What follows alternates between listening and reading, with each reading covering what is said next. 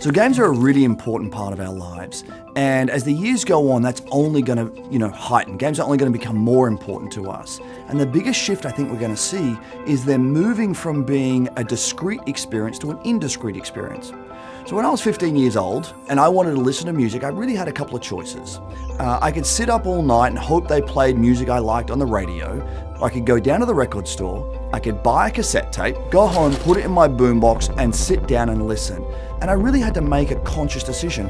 So now, by virtue of the fact that almost every device I own plays me music, and services like Spotify curate and personalize that music for me in context, it pretty much surrounds every minute of my day, from the minute I get up in the morning to the minute I go to bed at night. So music has really moved from being this discrete experience I had to make a conscious choice to engage in, to something that surrounds everything I do. So when we think about games today, already we've got more people playing more games on more platforms in more geographies around the world than ever before. It's not just a console business, it's not just a PC business, it's not even just a mobile business. We've now got VR and AR and streaming, and so as we fast forward that to the future, you think about what the world looks like with a 5G network streaming latency-free gaming to every device you own, it's really easy to imagine that games would permeate our lives much the way digital music does today.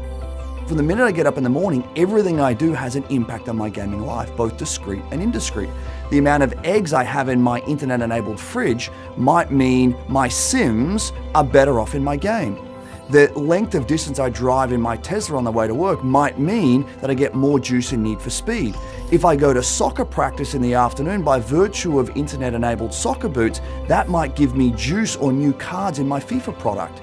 And I think what we start to see is less about, is it a shooter, is it a sports game, is it open world, is it closed world, is it linear story, is it multiple, forked story, and more about this one existing world where we all play a part.